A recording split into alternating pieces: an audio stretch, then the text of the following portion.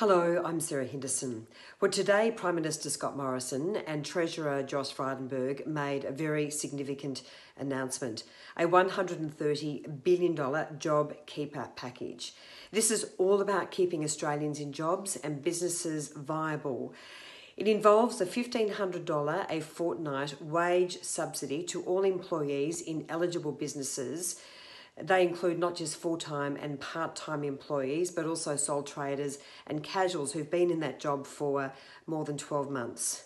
This is another significant investment demonstrating that we are standing by all Australians at this incredibly difficult time as we combat the coronavirus pandemic. So please follow all the restrictions. Please stay at home as much as you possibly can, and together we can get through this.